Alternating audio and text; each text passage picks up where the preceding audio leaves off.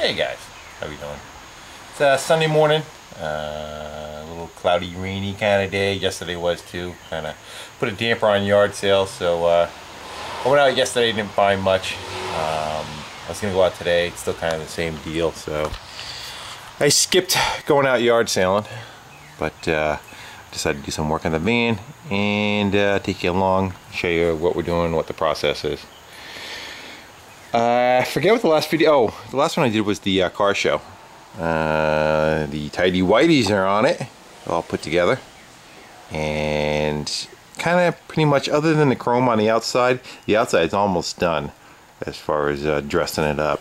So I kind of want to get some of the interior up and running, and to get all the camper interior in it, I have to get curtains on those two windows. So I am going to try tackling that today.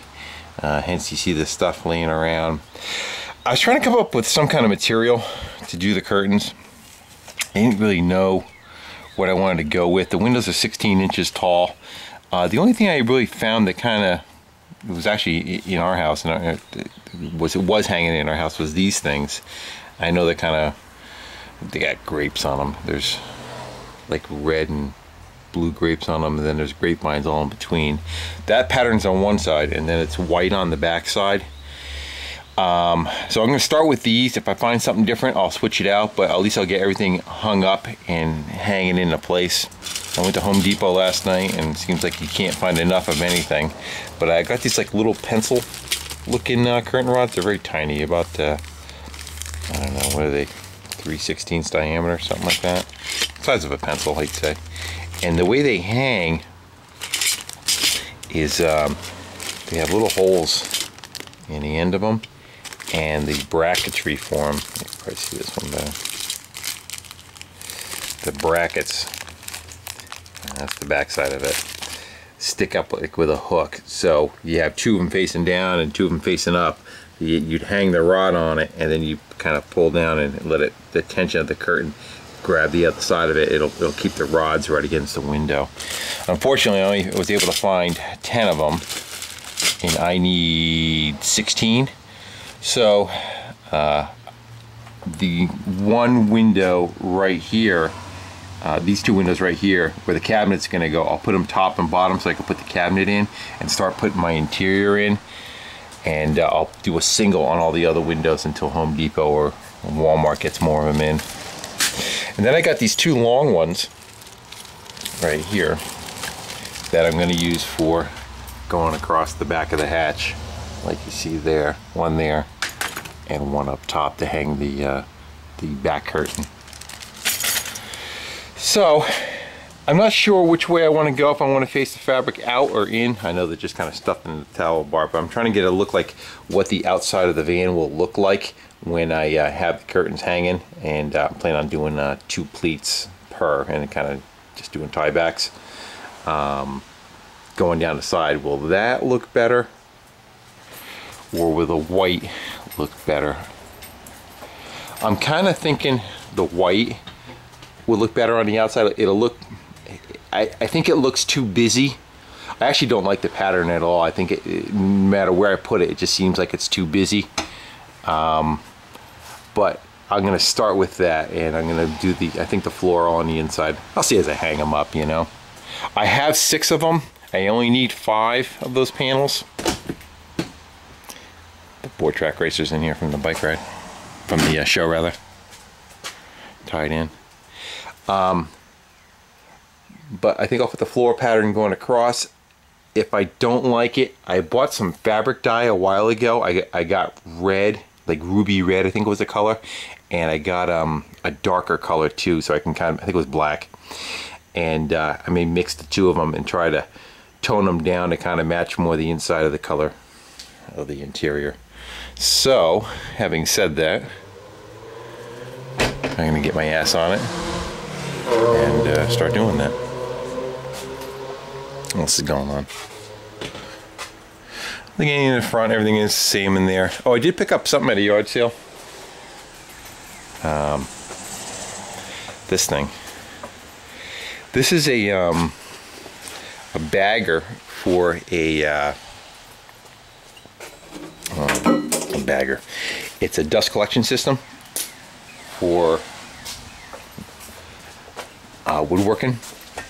And right now I use my shop vac on my sandblaster over there.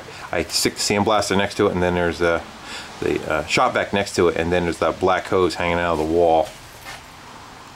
You just kind of see right there, that hanging out of the wall. I use that to have the shop vac go from the cabinet.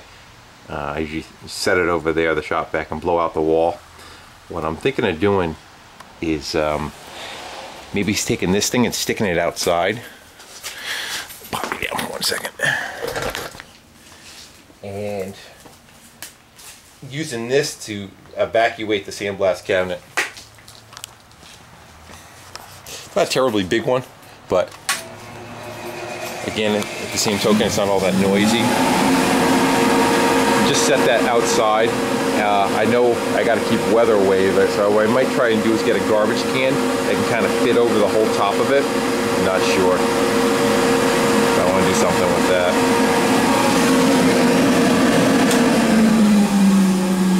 Might just put it on Craigslist and try selling it the way it is too. But that will fix that problem of with sandblasters. You got to keep the dust out of your face, so that you don't breathe all that crap in, because it's not good for you.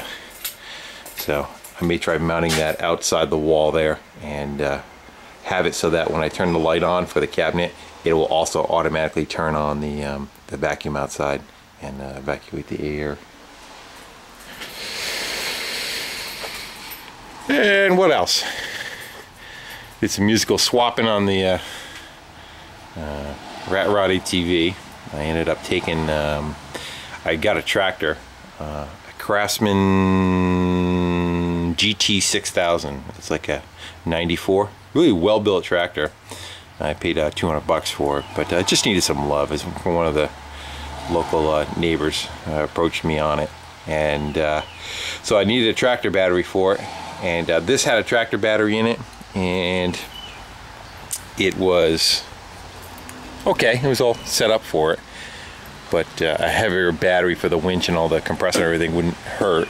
So I had this battery from the junkyard. They're 15 bucks a piece, 20 bucks a piece with your trade-in and lifetime warranty. So I stuffed this one in here, and I had to kick out. I added an on-off switch for power on this guy, so that I could disconnect, because it had a parasitic drain, and the parasitic drain being that stupid cheap Harbor Freight remote control winch. But the remote, I think, constantly looks for a signal, and it draws the battery down very slowly, so I had to go put a kill on it. Anyway, so I kicked that out to give it a little bit more room from the battery. It was sitting straight, and stole the battery out of this, fixed up that tractor. was that a rant off topic? What else is going on? Anything? Not doing much with the bug. Just kind of waiting and seeing on that. I'm in no hurry. You just gotta buy the stuff when the price is right, so that's what I did with that. The Honda tractor is I put the Honda tractor up for sale, and I've been getting some calls on that, but I'm starting to think that I may keep that tractor if I can find a snowblower for it. There's one, it's in Rhode Island. I wrote an email this morning to see what happens, see if I can get access to that. And if I can do that, if I can set that up with a snowblower, I'm going to get rid of the errands that I have that has the rototiller on the back and the snowblower on the front. Use this one. It's just this is a 97, and it's just in better condition all around. And I have another Craftsman out back with a bagger on it for mowing grass that I can sell too. So I'll knock it down from 2 machines to 1. So, all right, guys. Well, I'm gonna probably wrap this up a little bit and get it downloading and start building some curtains. See what we can get. Oh, I did another yard sale find. I picked up a winch at a yard sale. Went through that. Looks pretty good. This other moped, I kind of went through, cleaned the carb, and it looks like hell, but it runs really good. See if we can do a fire up on this. I should not start. That would suck. Let's see if we can prop you up under a bolt or something. There we go. I think this is going to turn into, between the two of them, I think it's going to turn into a like a chopper moped. I think I'm going to cut both bikes up and try to make some tool out of them.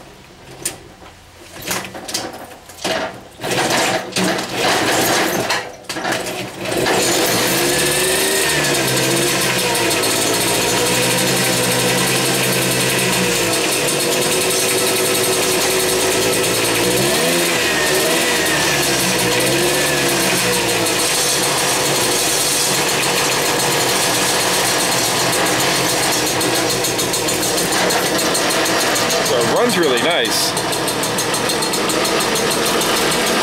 The drivetrain part of it seems like it's in really good shape. The rest of it's really beat, but the drivetrain seems really good.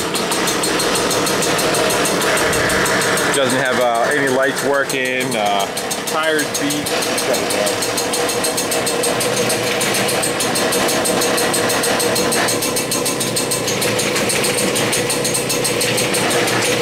It won't shut off.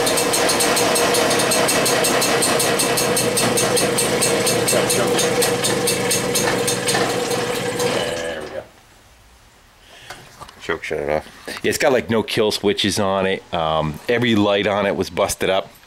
The back tire is just, you know, somebody put it up against the wall and did, looks like a smoky burnout and ran it down. It's not flat, but it's not far from it.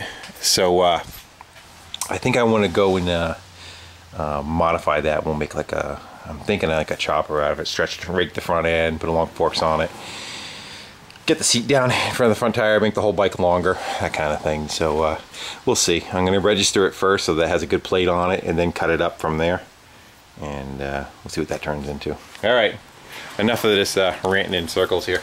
All right, guys, thanks for watching again, and stay tuned. We'll see how we make out with getting the bus together and getting all the interior back in it. And once I do that, I'm going to clean up the inside of my tent garage and get rid of all the junk that's laying around in there and make some room. So thanks for watching.